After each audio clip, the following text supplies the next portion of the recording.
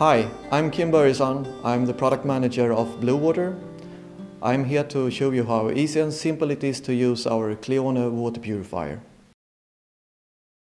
We have made it as simple as possible to change filters in a Bluewater Cleone water purifier.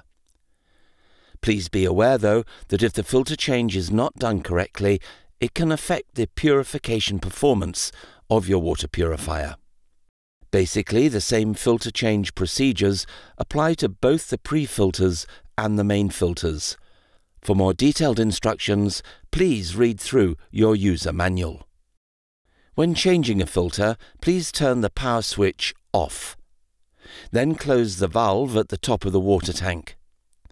Open the drinking water faucet to reduce pressure within the water purifier, ensuring no water is coming out of the tap. Remove the housing cover on the Cleone unit. Then, with the help of the special lightweight wrench we provided with the unit, open the 3 filter housing tubes. Don't forget the tubes are filled with water, so make sure no water is spilt on the leak detectors at the bottom of the water purifier. Remove the old filters and replace them with the new original filters. Now screw on the filter heads again using the wrench until the lower part of the filter housing sits tight with the top.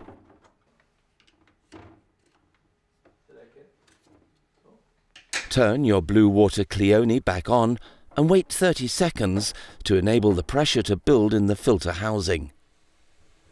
Ensure there's no leakage. Now open the tank's valve again, and you're ready to once again enjoy tap drinking water that is clean of practically all contaminants and tastes great.